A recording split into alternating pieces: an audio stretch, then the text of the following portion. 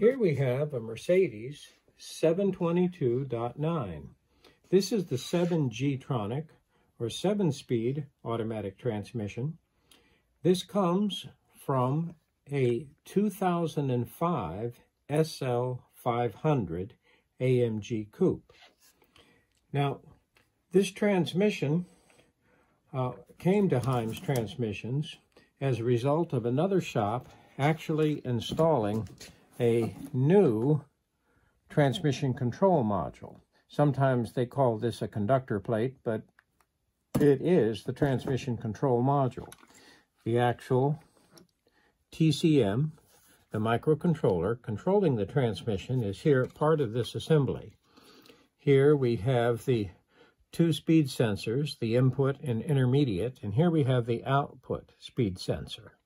Now, this particular unit is a Siemens VDO unit.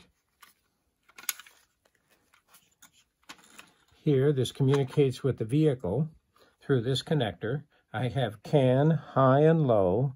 I have 12-volt switched ignition and ground. So, this transmission is totally electronically controlled, and of course interfaces with the engine controller to control shift point and shift quality. Now, I'm actually controlling the transmission, and that's going to be the 7 speeds forward and the torque converter clutch and line pressure through a series of solenoids. Now, when this is installed in the automatic transmission, it must be programmed to the vehicle, and that apparently has already been done with this unit, but it did not solve the problem. That is why the unit is pulled and it is here now. Now, the first thing we're going to do is go ahead and carefully remove the valve body and the, quote, conductor plate, or TCM, and then we're going to do a careful air check to give a evaluation of the different clutches, and we'll go through that very carefully. Then, of course, we'll disassemble the unit, wash the components carefully in safety clean solvent, blow dry them, and inspect them carefully.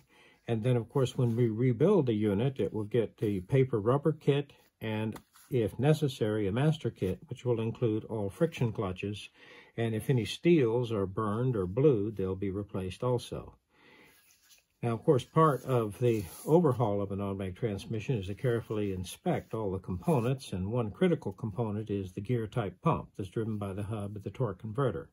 The torque converter is here with us, and it has an internal multiple-disc clutch, and normally we install a remanufactured torque converter with each of our transmission overhauls.